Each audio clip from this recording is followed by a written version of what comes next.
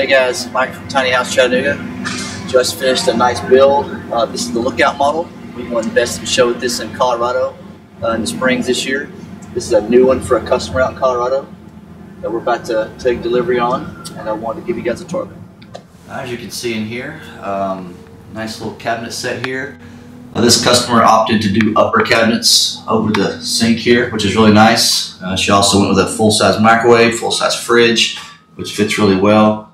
A couple little things that we changed to adapt a little better was we did a pull-out garbage can. It's kind of hard to fit one at a tiny house, so we made space for it. Of course, you have spice racks on both sides of the stove here. We have our electrical panel underneath, the DC and the AC.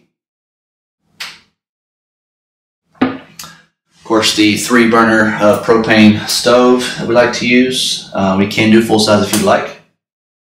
If you want to come this way, you'll see washer dryer combo, vented, which is really nice. Up here is your living room area. We call it a landing, but essentially it is your living room. You could easily mount a TV on the wall, or here, wherever you'd like. Couch, love seat, maybe an L, something like that. All do fit. We did check some measurements for that. We have a nice skylight. This one doesn't open because most people, they can't reach it when it does open to close it. So we made this one stationary. Come up this way. You can see here the stairs are nice. They're almost perfect code, which makes them a little bit easier to get up and down, of course. We can offer in stair storage if you want. It's all just price point. This particular customer has a fold down table right here, which is really nice. It is set at chair height. Our original model was set at bar stool height, so she wanted us to make that change for her, so we did. Let's see, we'll go this way. And you can see our barn door, which is really nice. Leave that there. She opted to go with the same shower as our original, the Tiger Wood shower with the Galvan backer, which is really nice. Some lights in here. That is a waterproof light, of course, in the shower. She has a Nature's Head compost toilet, which is what she chose. Nice size vanity here as well. This is actually IKEA. They went with a medicine cabinet, if you can get a picture of that, in here for a little extra storage, which is pretty nice. Got your bath fan here to exhaust all the water and everything out. This way.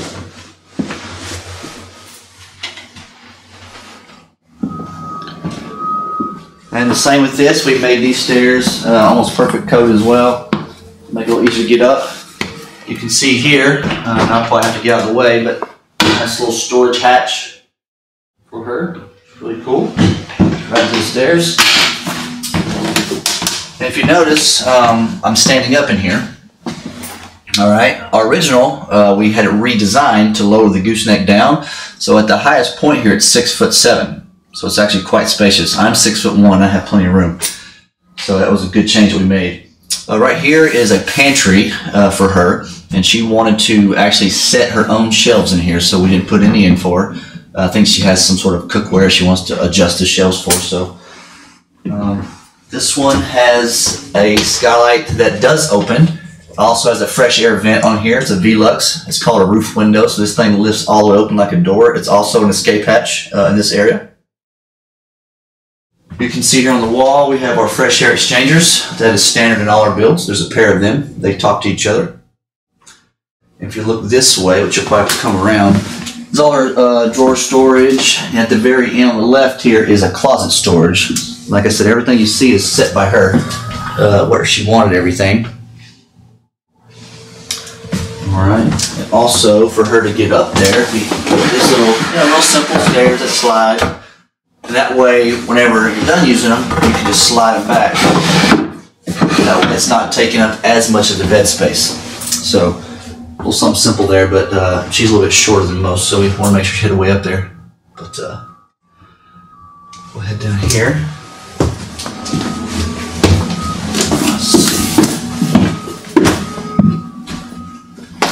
On the outside of the home, you probably saw the brown siding. That's a steel siding.